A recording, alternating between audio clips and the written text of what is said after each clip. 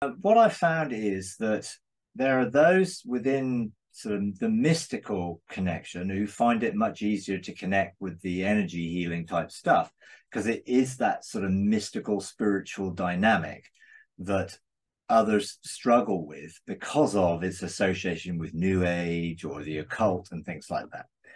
Now, reality is some things are counterfeited and people do things for a wrong reason or wrong motive, and they do that, but truth is truth. Therefore, Jesus being the truth has revealed truth, and people have picked up on that truth, whether they're believers or not. And some people operate in that truth, even though they don't know Jesus is the truth.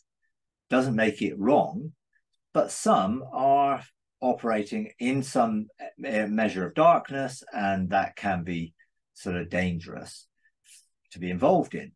But that doesn't mean that the truth is not the truth. It's just their use of that truth may be mixed, have a mixture, or have a negative motive behind it.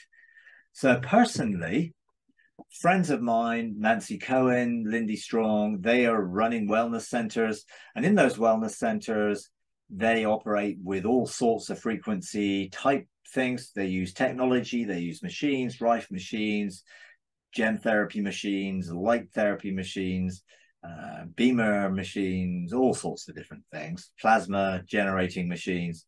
And they find the use of them very effective in helping people come into a state of healing or health or wholeness.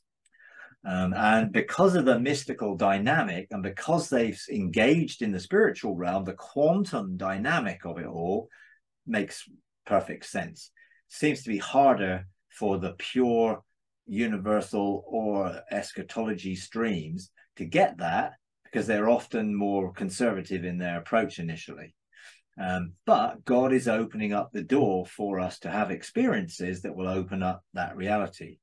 And when it comes then to some of the things that are, we would say, are the energy healing stream, there are a number of people out there who would not class themselves as Christians, but are bringing a lot of health and wholeness to people by using those concepts. Joe Dispenza is one of them that a lot of Christians engage with.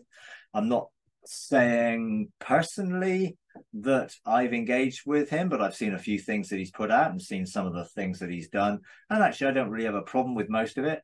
I think I would be careful on the meditation that opens the mind to anything, rather than the meditation that focuses the mind on Jesus or the Father. I think that can be problematic. But in general, they're teaching people how to draw on the energy that God has placed within creation to bring about us living in wholeness. And I think more people from the mystical find that energy healing stuff quite easy compared to those who are more conservative. But there are those who started in the energy field and we're looking more about how to bring healing and wholeness using essential oils or different things.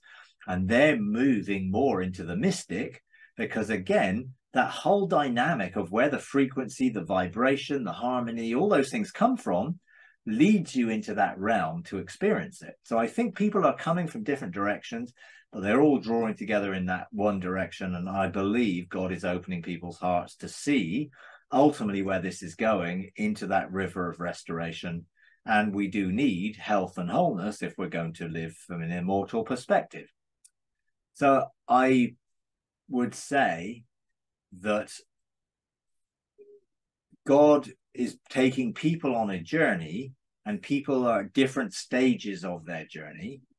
Ultimately, he wants everyone to experience him as the way, the truth, and the life, and as their Father, and be loved, so that everything they do, whether it be teaching about eschatology or teaching about universalism or teaching about energy or the mystical, is all done in love. So that love is the fundamental foundation for every one of those streams if they're going to operate and come together in God's perspective of it. And I think love is what will draw people into that place where they begin to come into a revelation of each aspect of the truth that God is revealing. And there may be other streams that I'm unaware of that he may be engaging with, working with, to bring into the truth of that revelation. So I would encourage you, again, as you say, to rest and enjoy enjoy God's love and presence, and let him open up the door. I believe your spirit is engaging, whether your soul knows it or not. We are seated with Christ in heavenly places, even if we might not be totally aware of it. But the more we train our senses, the more we learn to discern, the more these things will open up. I don't believe this knowledge was given illegitimately, because I believe this knowledge was the knowledge that Adam already had. And he already knew how to engage in the spiritual and the physical. He was clothed with glory. Now, obviously, that independent walk led him away from that knowledge. And there may be fallen angels and other things behind some of the counterfeiting or wrong use of that information. But God wants us to know how to live in a full, abundant way. And any knowledge released has been given through the Holy Spirit. People may have taken that knowledge and tried to twist it or use it for their own ends. But the reality is God is the source behind all healing. He's the source behind all love. He's the source behind all truth. I believe true healing comes from God. There are healing that can be temporary, that comes from a wrong source, and we've got to be careful about that. But ultimately, true healing comes from the healer, and God is our healer. One of his names is our healer. So initially, I believe God releases knowledge, truth into the world so that we can live out of that truth and knowledge. But as we say, we're all on a journey, and we're all moving hopefully towards that love perspective. And as we do, we will be able to come into an agreement over where this is all going in terms of receiving that love and seeing that love bring the restoration of all things about. If you enjoy these videos, would you please take a moment to like, comment, and subscribe? It really does help.